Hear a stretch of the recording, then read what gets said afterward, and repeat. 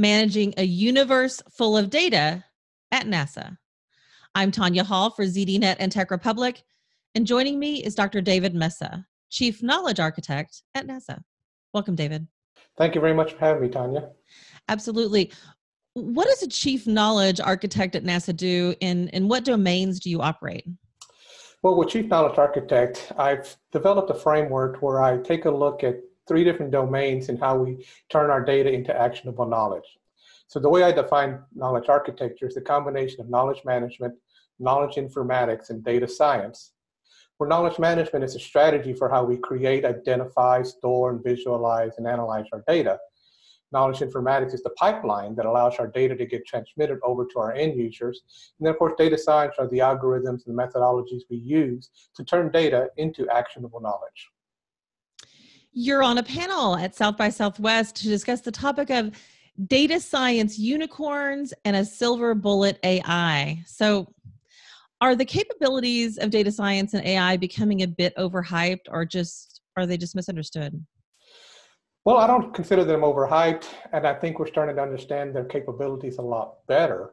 But there's a lot of different ways that we can use data science, artificial intelligence, in order for us to be able to make sense of the data that surrounds us, especially at NASA, where we have such a plethora of data that gets transmitted to us from all different types of data domains. We have to be able to use various types of algorithms and methodologies to turn that data into something that's useful to us, from our telemetry or our earth sciences, even down to our project data, in order to make sure that we have the answers we need at the right time. Is a PhD in data science and a decade of experience required to be useful, or are there other ways to gain the skills needed to manage and utilize these huge data sets? I'm not going to say that a PhD is necessary. Of course, the more I believe in education and the more somebody wants to learn, I think it's very helpful for them.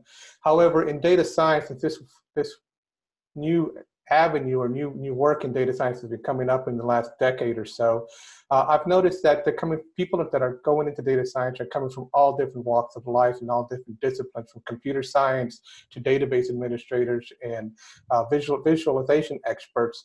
So I think it's anybody has a willing to learn how to work with data. There's so many different things you can do within the data science realm. You don't necessarily have to have a PhD, just a willingness to learn how to work with data in various forms and formats and make it visible to our end users so they can retrieve the answers they're looking for. How have you seen miscommunication affect data-oriented projects, and what should project participants do to stay aligned? So when I look at data, I find that people are taking this data in so many different ways. They don't really understand the formats that is coming to them, and they end up not able to find and locate the data they're looking for. So in my realm, what I really focus on is trying to be able to find the proper amount of data across the different domain sets. So really what we need to focus on is how do we turn that data into actionable knowledge by understanding the connections across the various data domain sets that are available out there. So that's going to require a lot of understanding from different types of organizations in how we not only search for that data, but how we correlate the data, how we're able to express that data in a way that's useful to our end users. What are some of the most interesting projects that you've actually worked on at NASA?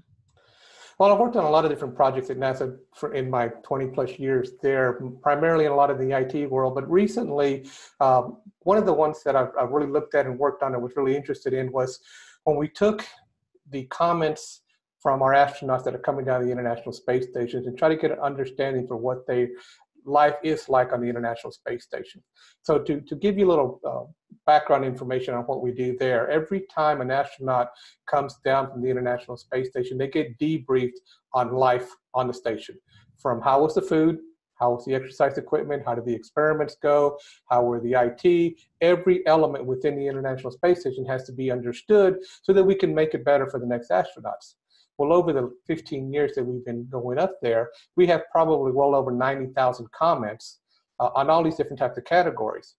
In the past, what an engineer or human factors engineer would have to do is take a look at all those comments by hand, read them, correlate them, collate them, theme them, put them into different ways, and that makes sense to them, and then to be able to get an understanding of what those comments are trying to say. That could take anywhere from 2 weeks to a month when you're looking at several thousand comments they have to go through. What we did in my team of data scientists, we were able to take those same instructions of trying how to get that information out and extract that information out and put that into different types of algorithms that we were able to shorten the time frame down from 2 weeks down to 2 days in order to get that information for our human factors engineers. What is the best way for business managers and consumers of organizational knowledge to engage with their organization's knowledge architects? I mean, what are the right questions to ask, and what are the right expectations to have? Well, when an organization starts to talk to knowledge architects, they really need to understand where their data is located. So when I look at knowledge architecture, I break it down into 4 different concepts. First of all, there's the storage of the data. You know, how is it stored? Where is it stored? What type is it? What type of format is it stored in? Then there's the integration to it. How do we integrate with that data? Is it through an API? Is it through ODBC or JDBC connections? Is it just through a website? What are the ways that we integrate with that data?